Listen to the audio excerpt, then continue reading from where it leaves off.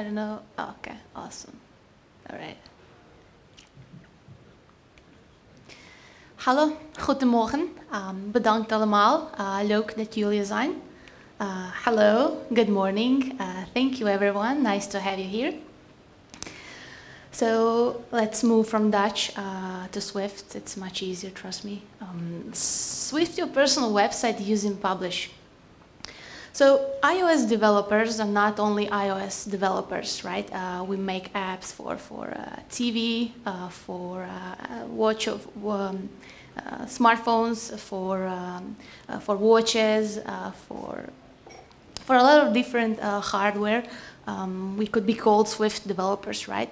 But not only that, we can also write websites. And I'll tell you all about it, but let's start a little bit about me first. So as Jeroen already said, I was a civil engineer for 2 years, and then I decided to switch to programming, a completely different career, and became an iOS developer. I'm also Croatian, and I live in Canada, in Toronto. I work as an iOS developer in a company called Publishj Interactive, and I write articles for Codeco, which is the new Raven League. We just recently rebranded, and also I mentor a cohort of bootcamp students for Codeco. Okay, so let's say that you've decided you want to build a website, be that your personal website, or you want to show off your portfolio, start writing blogs, or just for pretty much anything. So you have to decide what type of website you want to build. Now you have a few options here, so let's just go quickly through all of them. So you can decide to build a static website or a dynamic website. Now, static websites are websites that are served to the client in the form of static HTML files. So they are already stored somewhere and just waiting to be displayed for you. There's no calculation being done on them, which makes them a little bit faster to be displayed. When the server navigates to a certain website that is a static website, the corresponding HTML file is being found and then displayed to you, to the user. So these files are already ready to be sent, and they don't require a lot of computing power. Static websites are built using static site generators. You can write all of the HTML by yourself, but it's much easier to use the static site generator. And it's a tool that generates a full static HTML website based on raw data and a set of templates. And it will automate the task of coding HTML files for you, so you don't have to write them manually by yourself. So while I was researching static websites a little bit, I found something called Jamstack, and static site generators are usually part of something called Jamstack, which is a web development approach. It's a group of technologies, JavaScript, APIs, and markup that all work together to make the development process easier. And why is it important? Why do I mention it? It's because without it, we wouldn't have the vibrant static site generation system that we have today. And on jamstack.org website, you can actually find a list and filter all the static site generators that are out there. You can't really see it here, but there are 347 generators listed on Jamstack website, which is a lot, enough to overwhelm anyone. So the one that are most popular here, you can see Next.js, Hugo. Hugo is very popular. Jekyll as well. Jekyll is what GitHub Pages uses. Slate, Hexo, there's also a lot of the Gatsby. And then on the other side, we have dynamic websites. Dynamic websites are generated dynamically, as the word suggests. The result is still the same HTML code as you get with the static websites, but the work required by the server is much more demanding. So it includes gathering HTML, gathering and processing of data, and much more. And this happens every time the client visits a website. For example, we have Bob in searching for something on the Google, and he visits a website, and this website is static. So he gets the data immediately, so there's no calculation being done. But what's good about dynamic websites is you can also present different types of content in your website if the user is based in, I don't know, in the States or like or Netherlands or Australia, for example. If it's Christmas in China, you can present Christmas content and different content based on the user location, based on different things. So that's kind of one of the good things about dynamic websites. They are a little bit slower, but these days with the computing power we have, that's barely noticeable really. And dynamic websites are built with CMS or content management system. And you probably heard about Ghost or WordPress, which is one of the most popular ones, Netlify or Webflow, Wix. These are all content management systems that you can use to create a dynamic website. So I won't go over in details about all of the advantages or disadvantages. It's pretty much what you like more, whether you like dabbling more with static websites or dynamic. Dynamic are a little bit easier to build, I guess, because like in WordPress, if you ever use WordPress or any of the CMS, everything is already there. You just have to build your website. But when it comes to static, you have to work a little bit more. What's also another good thing about dynamic websites is if you want to integrate any plugins, it's much easier because it's already out there. When it comes to static websites, you have to usually integrate some third-party libraries to make it all available on your website. So static website. Publishj is a static website, and Publishj is actually a static site generator that you can build your static website with it. It's publicly available on GitHub, and you can import it as a Swift package through Swift Package Manager in Xcode. It's built by Swift. It's built by John Sandel. He built Swift by Sandel entirely on Publishj. Most of you have probably visited his website. It's very fast and it's really cool, and you can see what Publishj can do. So websites are pretty much Swift packages. You can start as simple and customize when needed. Pretty much the world is your canvas, so Xcode is your canvas. Anything you can think of, you can do. It does require a lot of code and a lot of tinkering with it. You can create UI elements or like HTML elements in Markdown or programmatically, and you can also integrate existing or build your own plugins to add some additional things that are not included in Publishj. Now, Publishj is based on pretty much two most important packages that are basically Publishj. One of them is Plot. Plot is a DSL for writing type-safe HTML, XML, or RSS in Swift. You can build website, documents, and feeds with it. It's integrated into Publishj, but you can import it in your project as a separate package. Its primary focus is on Swift-based web development, and it's, again, built by Sandel. It has a wide coverage of HTML5 standard. It has a component protocol that you can use to build a Swift UI-like UI, which I'll show you a little bit later.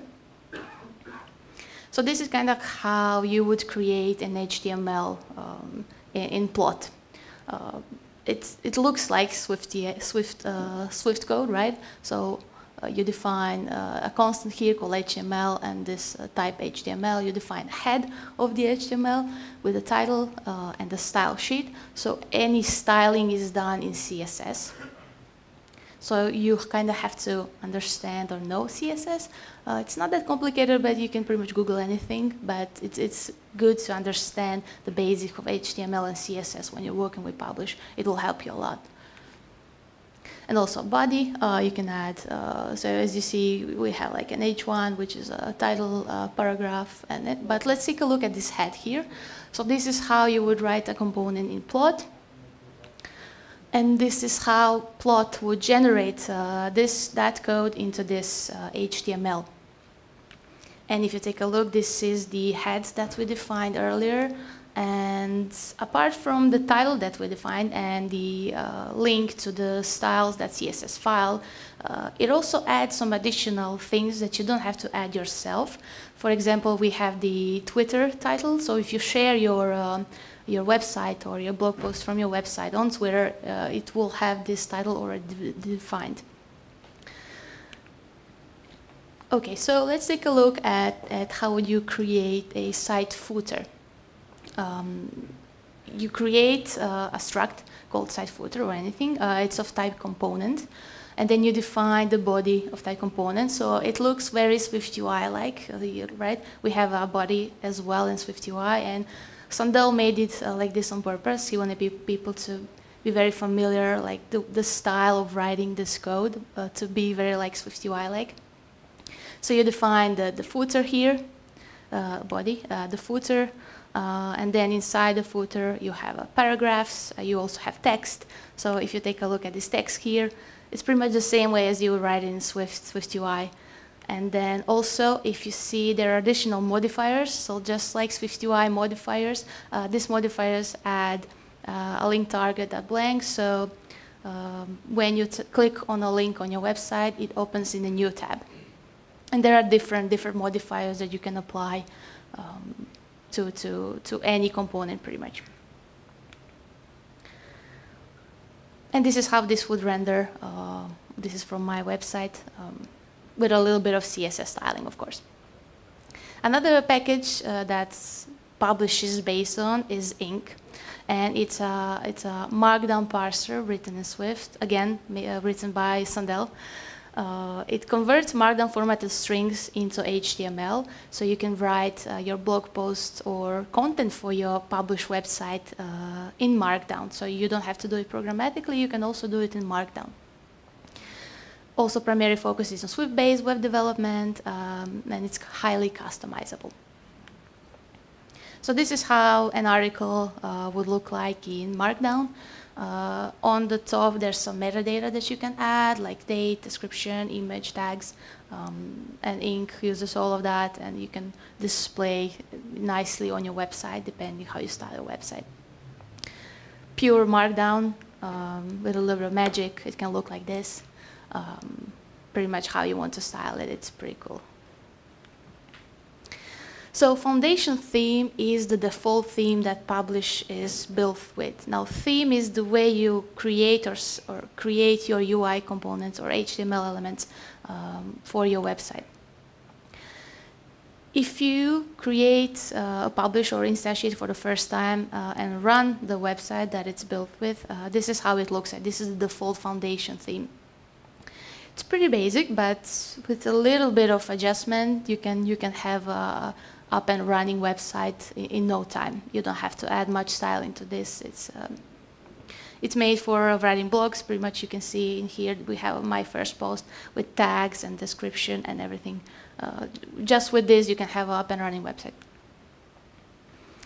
With a little bit of CSS styling and maybe change in the foundation theme yourself, you can have something like this.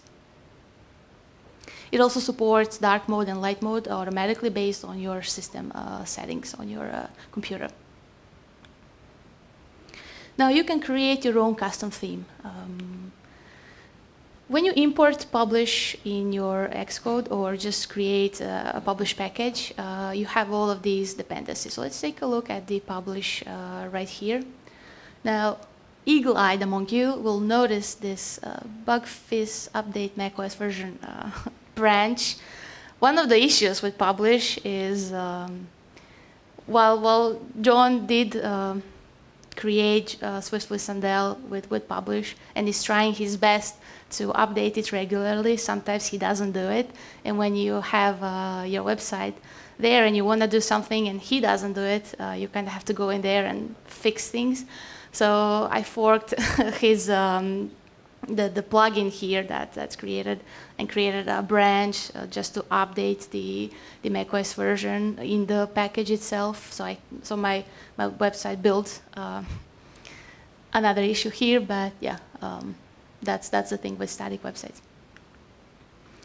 So in the Publishj itself, let's take a look at this theme plus foundation extension. So it's an extension on the theme, and this is how you define or create your theme. This is how the foundation theme is created. So it's just a static variable, and then you create a theme. You define the HTML factory, and you define the resource to your CSS file.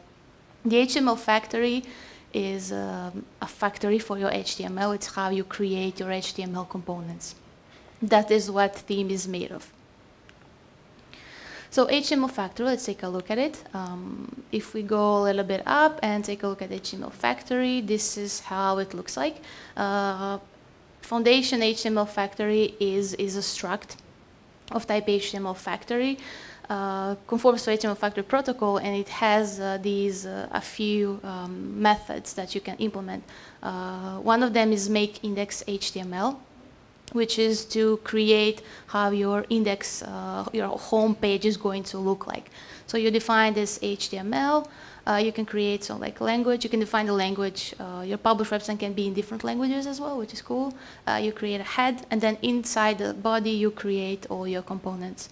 So in here we have like a header, a wrapper around like H1 paragraph. Pretty much you style it the way you want it. And this is the HTML factory protocol.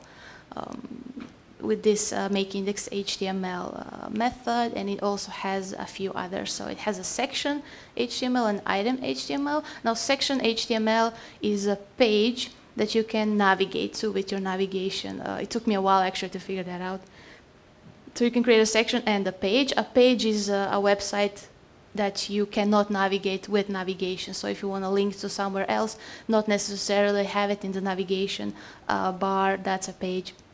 And then item would be like a blog post, and then you also have two optional, which is a tag list and tag details. That is how you define or create your HTML for your Publishj website. So let's take a little bit inside Xcode and how it all looks like. So when you create package.swift for your website, it has like few different major folders that all of the content or everything is sorted in. So one of them is content. Content is where your blog posts pretty much live. You can also add like a hierarchy, sort them in different folders based on year, based on month, anything you'd like. So we have content, and then we have output. Output is pretty much where your website is. So when you run or build your website in Xcode, all of your code from your HTML factory and your theme is generated as HTML and put inside output folder.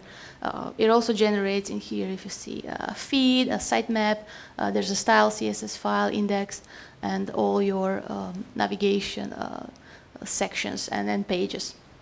So if you take everything from output and put it somewhere else, this is pretty much your website. You can store it anywhere you'd like. Then we have resources. This is where your custom fonts, images, and also CSS file are stored in. And then the main part, we have sources. Just like any package, if you work with Package Manager, this is your code base. So inside here, I have a few constants that I keep, data store, and then HTML factory and main file.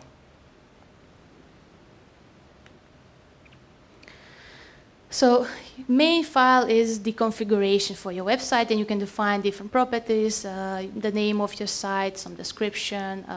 In here, I have defined the section ID, so I have post portfolio, which is rendered as speaking or about me on website. There's also some metadata that you can add. There's multiple here, like date, description, on tag. This is all on every of my blog posts. I have date, description, and tags. And then, as I already mentioned, a few other properties you can add: the URL of your website, the name, a Twitter card, like do you want it to look large or smaller, the path to your images and languages and all different things. And then this is where I've defined my own HTML factory and created my own custom theme. And then pretty much all static websites are generated using build steps. So it goes from one step to the last one, and it's executed step by step. This is how Publishj is as well executed. It's installing plugins, adding Markdown files, copying resources. It also has a method here to generate RSS feed by automatically. You don't have to do anything. Sitemap, and it deploys everything on GitHub. So let's take a look at how you can build a home page, like an index page. So you define HTML. We already seen this a little bit, but let's take a look at the code a bit more closely. So you have the site header here, HTML, and then site header. This is just another like a component that you can add here. You define it anywhere you'd like. So this is how my header looks like, and we're just gonna take a look at the code. So this is the site header of type component, and you would call it just like any Swift UI, like with the body, and then just add your UI components in there. So there's header, and there's a wrapper class that I use as well. And then in here we have this top header banner image. So my banner image is a link to my homepage. If you click it, it would open my homepage. Inside it, I've added an image.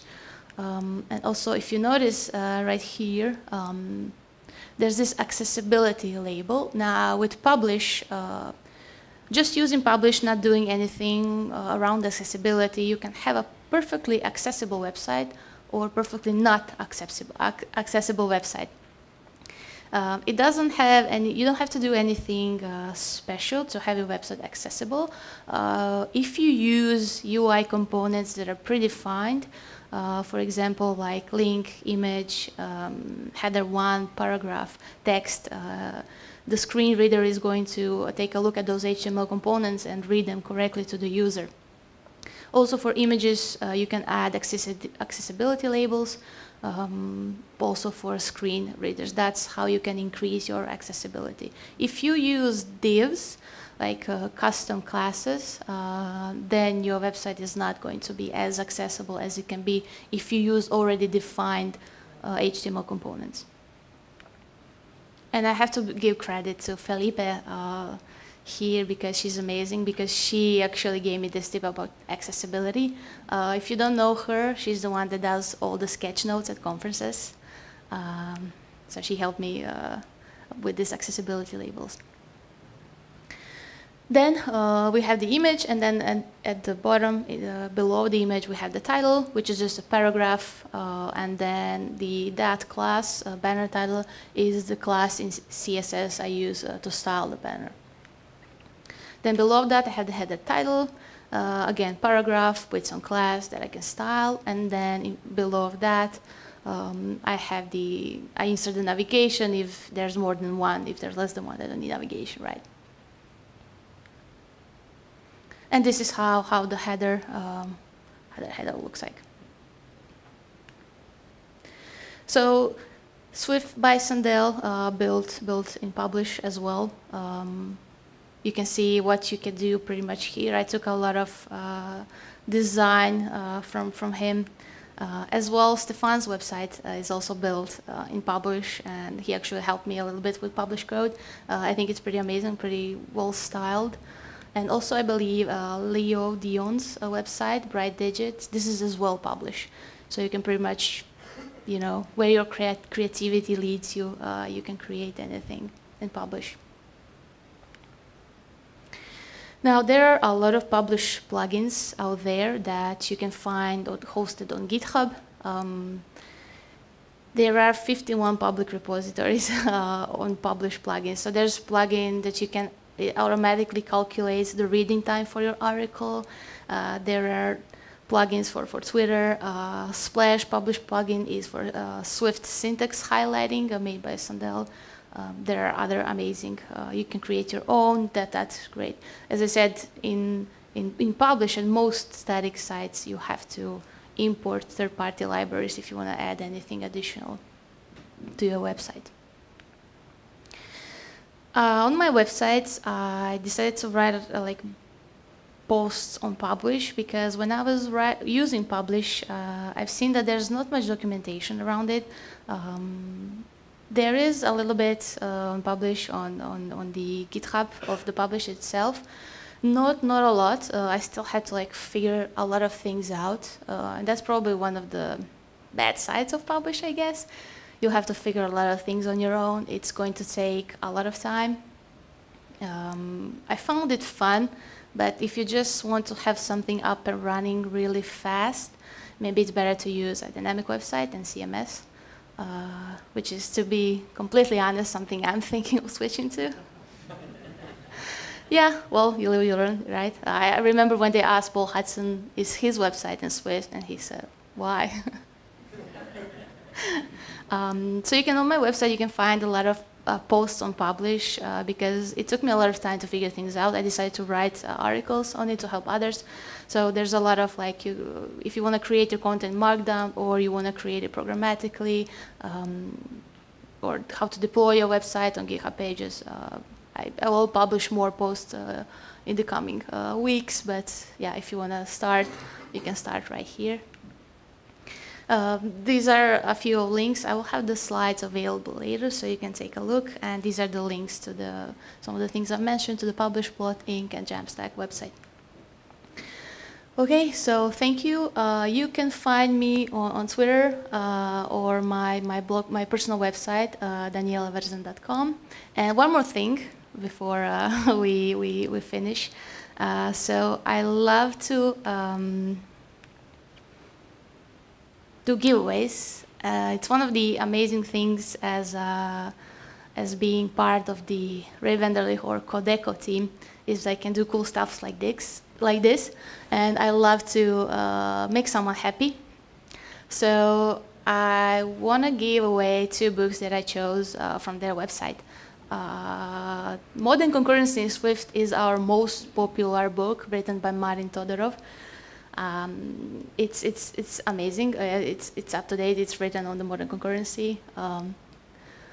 And then another book that I personally love and I always bring with me when I go to conferences is Living by the Code.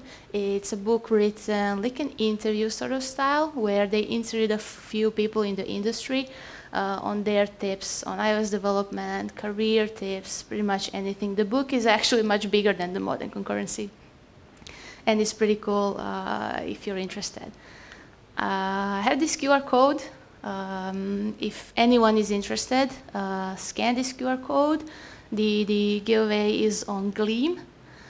So I hope everything goes right because this is my first time using Gleam. You just have to sign in with your name and email. You get 1 point for that. And if you add my website to your RSS feeds, you get 2. Yeah, so go ahead, enter if you're interested, and I will choose winners a little bit later. This is open until noon today, so 12 p.m. And yeah, that's all from me.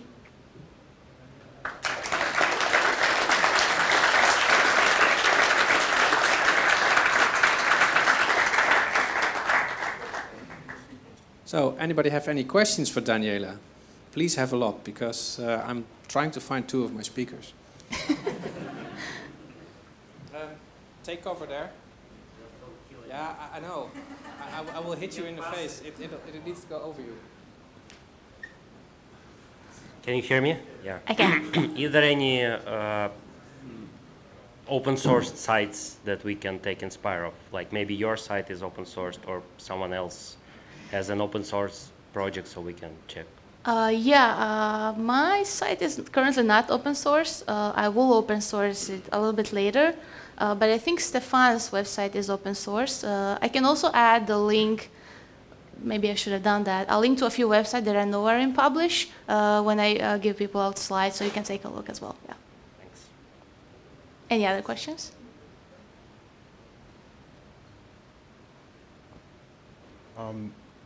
I have one question about the previews. So I have seen that there's previews available. So those previews are inside the Xcode, or the website is built and you see on the browser. So how does the previews look like? Yeah, you can't use SwiftUI previews, obviously, but one way that I find you can preview your website when you you can run the, so Publishj actually comes with like a local server host that you can run your website in. So, and then you can run that like localhost /800. Then you run the Xcode to generate the HTML files, and then you can just preview it in your browser. I always have the developer tools open because it caches the website and it doesn't like automatically refresh. So when you have the cache turned off in the developer tools in Safari or Chrome or any web browser that you use, you can almost automatically preview any changes you make.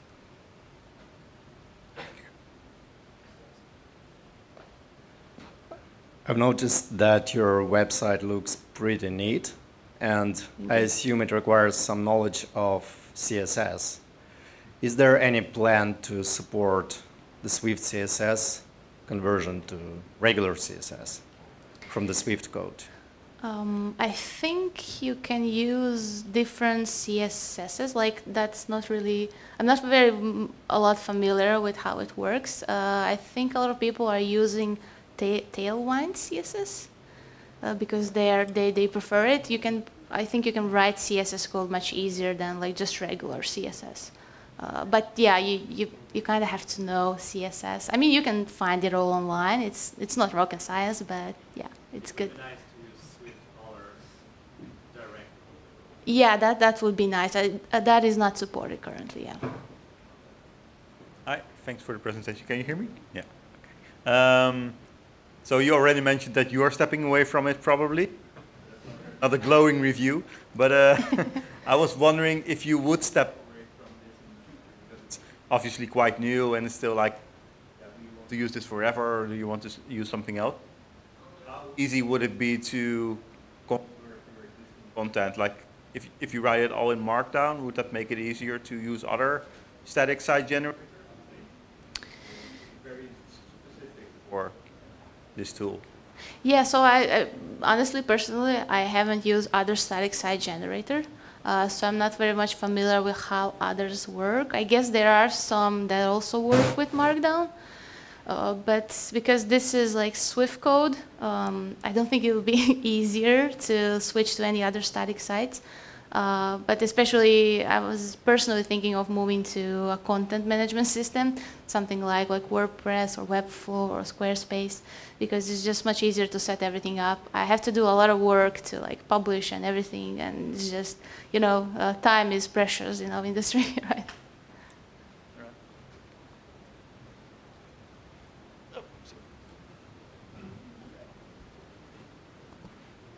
Thanks. Can you hear me? Yes. I was wondering if you could integrate this in an iOS app, for example, and then run your HTML in a web view. I don't know why you would want that, but just curious. Fair question. Publishj is a package. You can import it in your iOS project. I would think I've never personally done that, but just as you would import any other Swift package, you can also import it, and then I don't know if you build something like that. Like send it to me. I want to see it. Okay, thank you.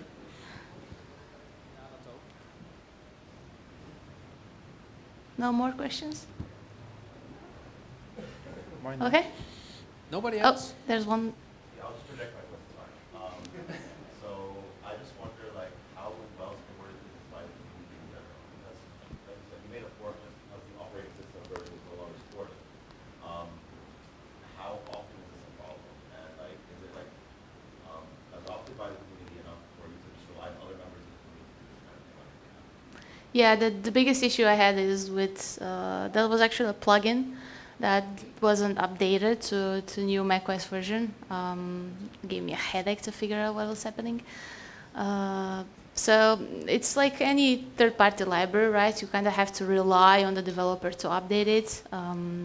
It is well supported, but you can also do a lot of things yourself. It just takes a lot more time if you don't want to be dependent on a third-party library or like a plugin. But it's there's even more and more people using Publishj. It might become much better in the future. And John is like one person, one-man band. He's doing everything, so I can't really blame him. He's doing the best job he can. But yeah, I'm hoping in the future it might become more stable and much more supported.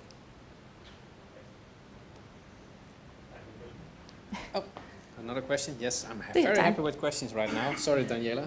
That's okay. Hi. My question is, on one of your slides, there was a line responsible for the website deployment.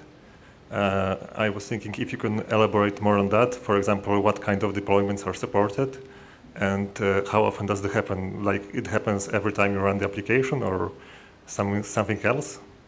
Yeah, so deployment only runs. So when you install Publishj, you install it through Make. So it already has some command line tools that you can use. So if you don't incorporate anything custom to deploy your website, you just have to run deploy Publishj on your command line, and that's when it executes the steps and publishes the website. I think right now it's only supported for GitHub. It has that, as you've seen, that method for GitHub deployment. So you can just add it, but you can also deploy it, I think, with a little bit of more work on any other hosting service that you'd like. All right. If there's no further questions, then